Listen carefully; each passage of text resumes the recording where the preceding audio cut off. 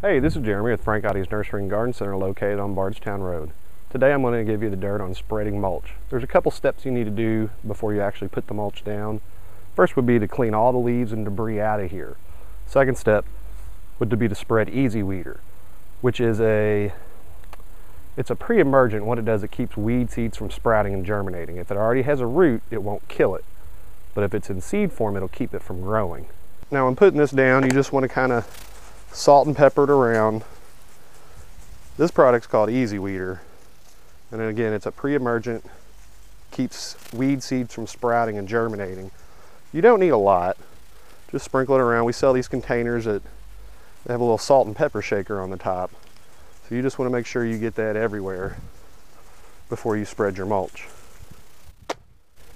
Next step would be to actually put the mulch down.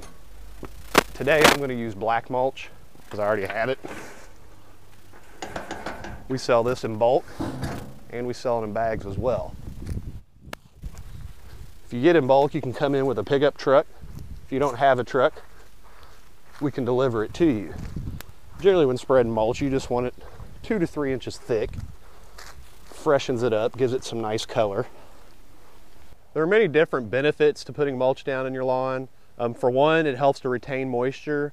2, it helps to keep the weeds at bay. Now again, use that pre-emergent like the Easy Weeder to put down before, and that'll help weeds stay down even more.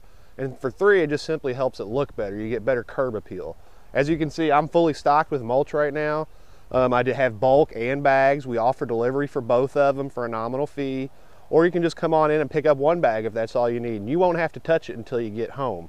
So come on in, check all the mulch samples that we have. Like us on Facebook or check us out at OtteGardenCenter.com. And that's been the Dirt on Mulch.